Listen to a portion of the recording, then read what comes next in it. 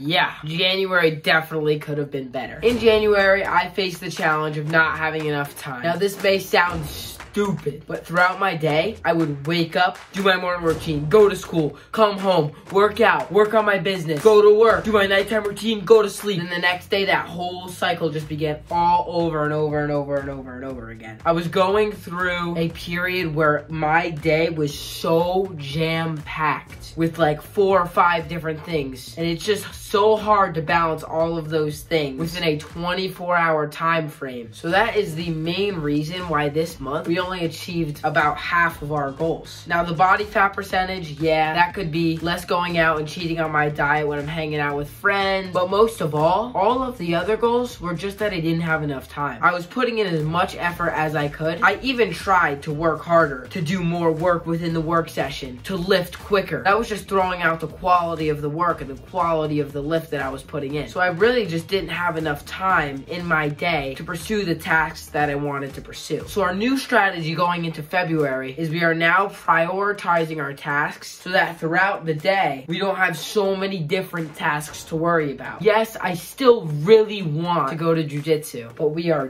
done with jujitsu for now. That should free up 3 or 4 hours a week just for me to get deeper quality lifts, to work harder on YouTube, to be able to think more clearly when I'm at work coaching gymnastics. I was becoming okay at all of those things, not really becoming great at anything, which I know it takes years to become great, but I was not on the right track to becoming great at those things which I really cared about. So those are now our priorities. I learned throughout this month that working harder does not improve the quality of your life. It actually probably declines it. If you're working hard, you're likely neglecting other aspects of your life, which I was trying not to do, but I was doing it where I didn't have time to just chill out for 5 minutes or hang out with my brother sitting on the couch upstairs, or you know what I'm saying? I was always busy doing something. So I learned that it is okay to relax a little bit. It is okay to enjoy your life because that is what you're here to do. But I still have these goals and I really want to accomplish them because those will also improve my life. Just having goals and working at something and feeling great accomplishing it. Not necessarily the reward that comes, but the grind that you put into it is what really gives you that fulfillment. I do expect February to be a difficult month because it is a short month and I'm going to Spain. So that should bring some challenges in itself, but we are still going to grind